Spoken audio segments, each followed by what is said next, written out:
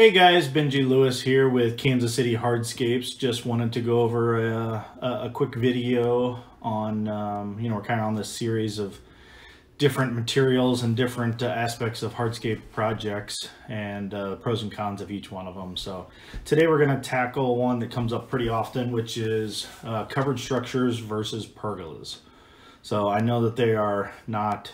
they're no different than like a fire pit and a fireplace, right? They're not anywhere near the same thing, but people go back and forth between them during their design process and budgeting process and try to think about the pros and cons. So instead of having to do that each and every time, I thought I'd just go ahead and make a video as to the benefits of each and the shortfalls of each, right? So I'll start with let's start with pergolas. So pergolas typically, the nice part about each of these features is that they give it a vertical element, right? So sometimes if it's just a flat patio with a 20-inch tall fire pit on it, it does sometimes get a little boring.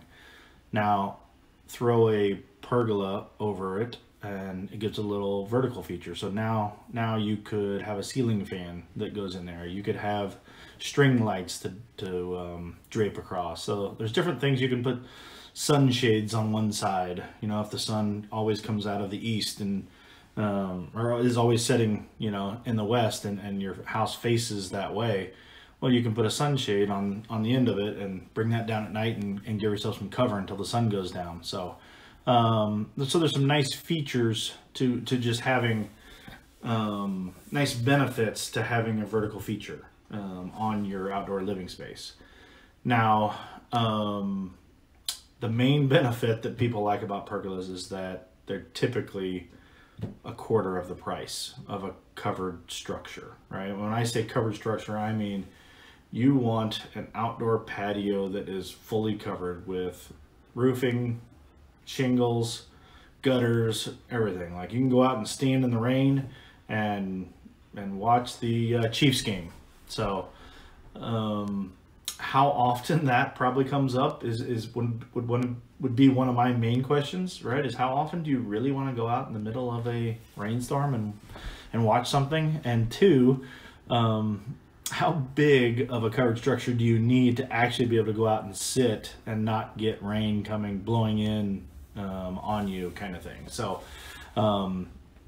those are all things to take into consideration. So the nice part to remember about pergolas is that it gives you that vertical feature and you still get sun coverage. So, and let me explain that, is that old ways, or even there's a lot of guys out there still doing pergolas where they have the rafters and the joists that are a foot to 18 inches apart, and that's where it stops. So you have these big, right, if you look at a 2-foot section of it, I mean, the coverage can't be 10%, 15% at most of sun coverage. It's not exactly sun coverage.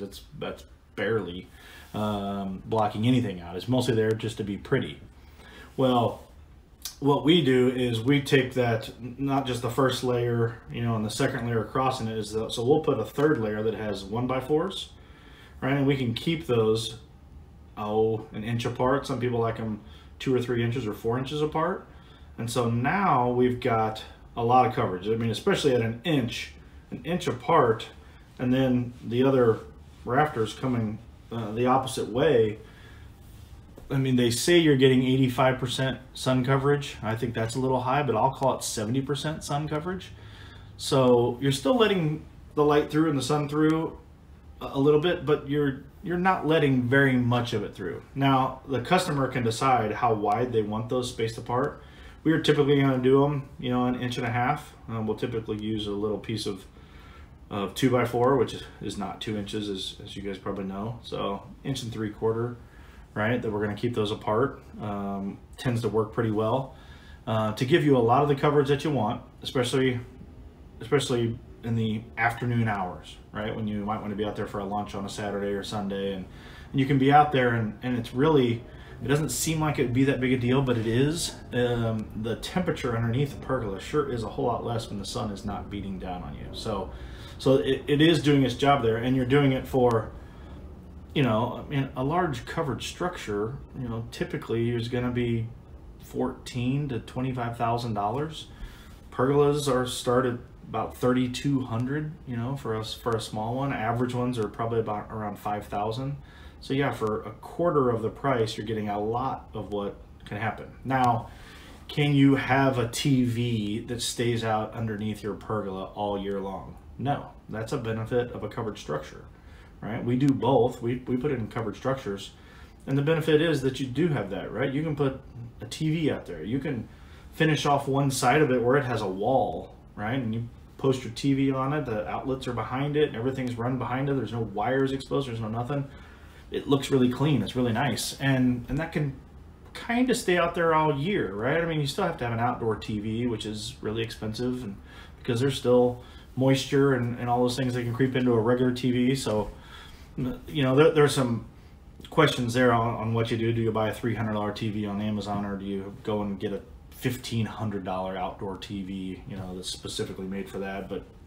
But there's more of that you can do, right? I mean, you can have heaters installed in the ceiling. You can have you know, lights installed in the ceiling. You don't just have to have the string lights, you know, that are coming across. So you do get, it's a fancier finished option.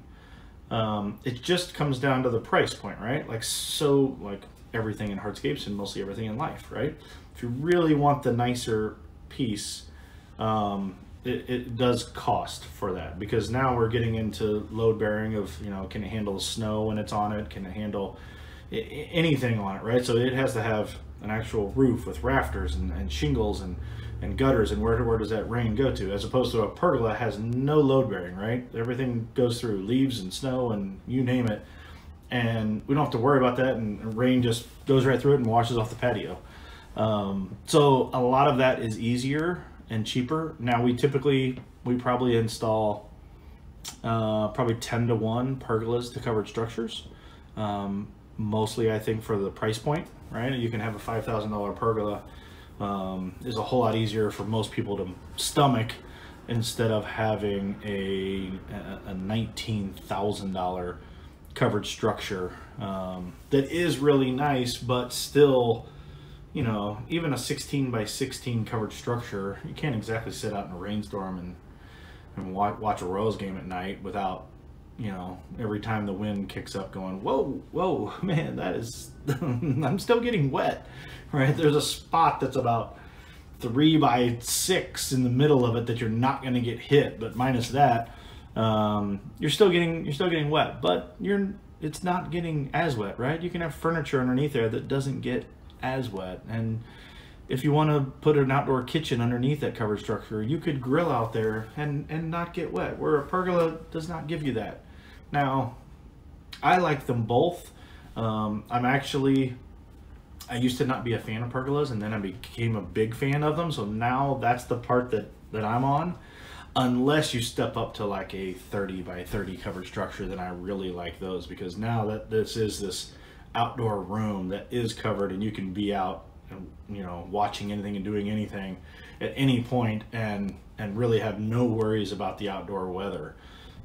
If it starts to rain or do anything, you can sit in the middle and still have a 15 by 15 area in the middle of the couches and chairs and everything, and everybody's sitting around, and there's a fireplace on one end of it. But now you're starting getting into like outdoor, you know, additions, and the prices of those start to get really pricey. But those are the best, of course, right? Because they're the most expensive. But for the average person that comes into our business and is looking for an outdoor area, a pergola a lot of times makes a lot of sense, because you get the vertical feature. You can put the string lights that a lot of wives tend to like nowadays. It's, you know, all the latest rage on Pinterest and everywhere online to put those up. You can hang ceiling fans that have some nice breeze, and it just looks nice. It gives the whole patio a nice look without spending $15,000 to $20,000 on a covered structure. So so that's kind of some information about pergolas versus outdoor structures, and the benefits and downfalls of each one of those. If you have any more questions, give us a call anytime.